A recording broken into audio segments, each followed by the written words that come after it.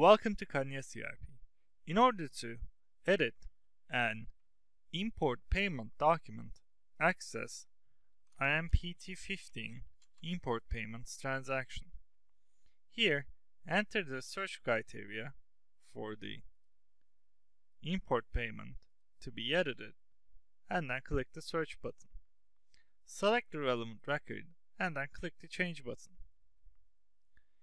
On the import payment screen, you can add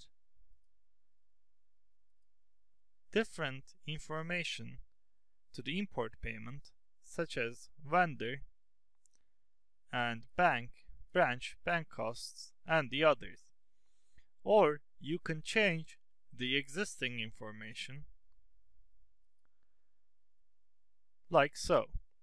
When you're done, click Save button to save the import document, and to view if the update has actually been done, you can click on the Show button to see the changes made here.